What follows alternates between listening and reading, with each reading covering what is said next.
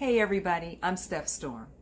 In today's video, I'm going to show you how to reduce visual clutter with some stylish, kind of sneaky storage ideas. Now, in today's video, I'm just going to be focusing on my entryway, but really, these ideas can be incorporated just about anywhere in your home. Come on, I'll show you.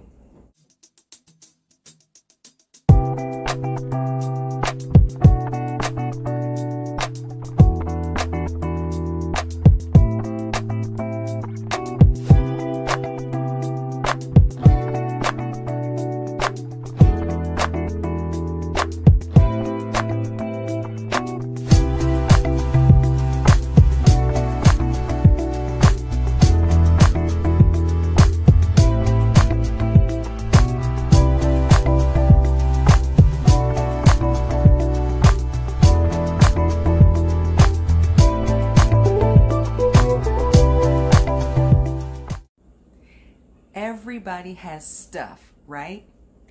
And not all of our stuff is decorative. We need it, but we don't always want to see it. Now, I know the first step before we organize is always to purge. But let's be honest, even after we purge and we get rid of some stuff, we still have stuff. So let's hide some of this stuff. No, I don't mean shove it in the closet or stuff it under the bed. We'll give it a permanent home.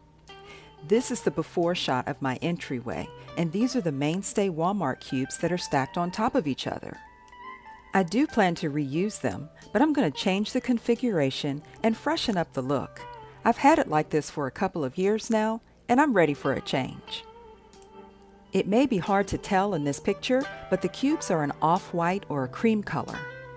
So I gave them a fresh coat of bright white paint to match the IKEA cabinet on the other side.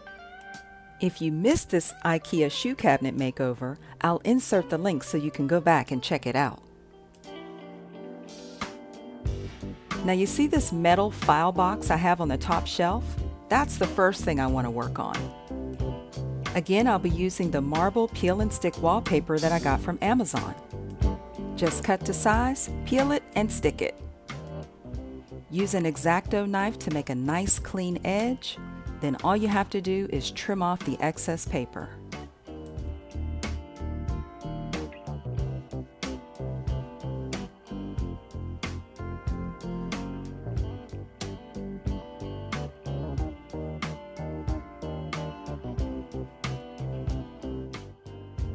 The outside of the box came out really nice. But now let me show you what's hiding in there. VHS tapes. I know! Does anybody else still have these? Okay, in my defense, these are home movies of our high school and college events and of our kids growing up, so I can't get rid of these yet. I have legitimate plans to transfer them to digital format and then get rid of the tapes. Now, to further add to the disguise, I got these artificial monstera plants from Amazon. After pressing the leaves down flat and arranging them into place, I just put them down in the file box. To you, a marble planter box. To me, cleverly hidden storage. Now take a look at these marble print fabric bins that I found on Amazon. Love these! I alternated the pattern of the bins with the solid and the marble so that it wouldn't be too overpowering with all marble and too plain and boring with all solid. Let me know what you think in the comments below.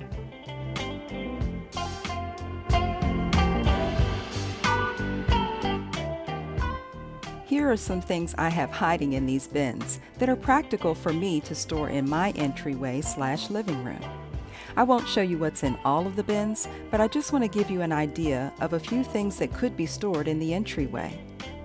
In one of the bins, for example, I have some cards and games, and I also have a place for incoming mail to be sorted later. I like to use this bin for overflow contents to restock my purse as I'm headed out the front door.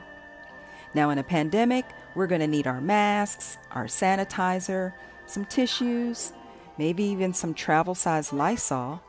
I even have some extra sunglasses to switch out. You know, stuff. It's so convenient to have these things right at the front door. We don't buy DVDs anymore, but these are a few of our favorites that I plan to keep. But in this bin, I've reserved it just for my guests.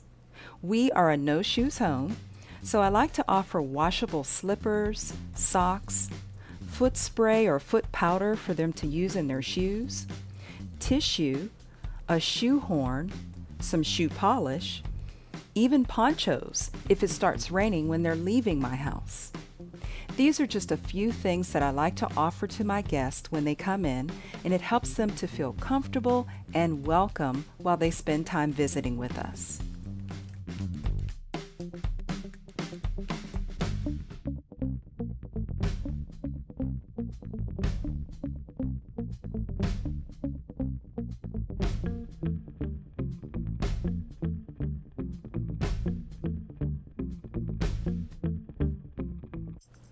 Maybe you're like me and you don't have a coat closet.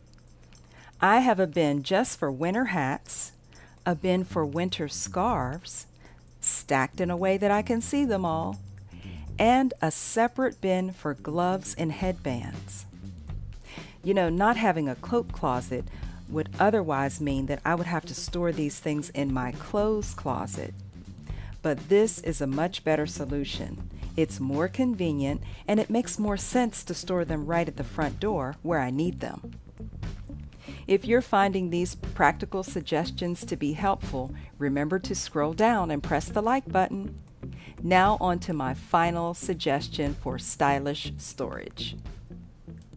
Of course, if you have the space, it's great to have a bench to be able to sit down and put your shoes off and on. But does it only have to be a bench? Or could it be storage too? I'm a yaya, and this is where I store all my granddaughter's toys when she visits. Inside the storage ottoman, I'm using this trunk organizer to separate or categorize her toys. She's got a place for stuffed toys, musical instruments, a dress-up section, dolls, and a bath time toys, along with coloring books and crayons. Does it always look organized like this? No way, especially when she's here. But at least there's a place to hide it all away when she's not here.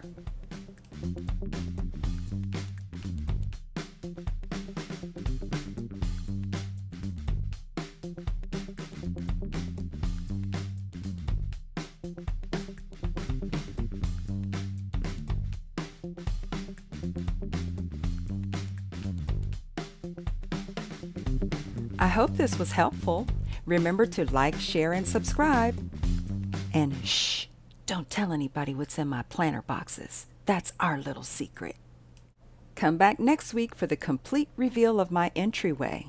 I'm preparing for you some really cool wall art and an unexpected furniture piece to share. I'm StephstorM, and you'll see me next time.